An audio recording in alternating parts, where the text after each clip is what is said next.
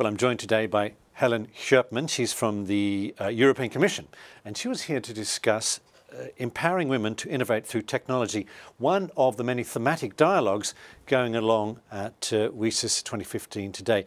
Ms. Kopman, hello. Hello.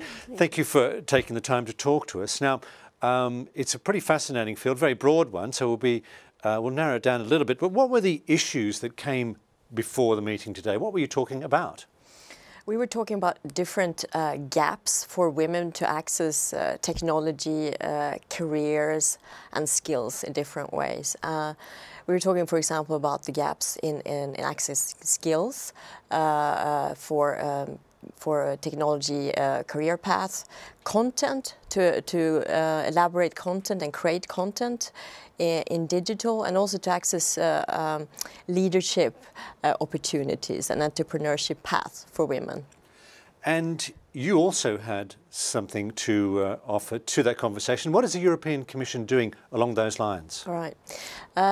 We do different things. Of course, we have a broad technology agenda as such, but within that we try to fit very much the women agenda. And one of them is to encourage girls and women to go on a career path for technology, such as so learning more about how to code.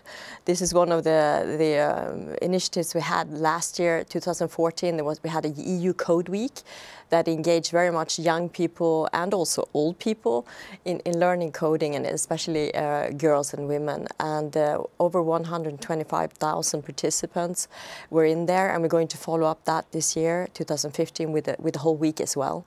And there's actually a link to Africa here, because just before the EU Code Week, we will have a African Code Week, which will very much focus on engaging girls into coding skills and such career paths.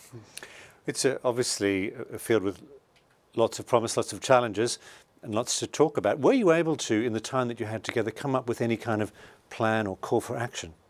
Yes, we had been requested to think about this, of course, and we do have action also that we started just recently. Because another area that is important, that not only that we create more people that can fill the skills gap that is actually there for this technology, but also that we encourage the women that are in the field already, that have taken on leadership roles, that have founded companies, startups, and help them to lift themselves up, get more access to funding, partnerships, and so on. So we want to encourage these women as well. And for that, we have created a network with the help of European Union funding.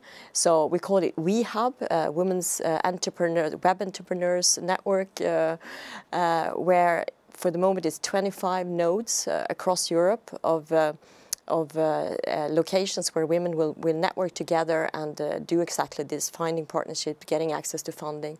And that will expand to 250 nodes over the next 2 years. Well, it sounds like a great program, and we thank you for your time today, Ms. Kopman. Thank you very much.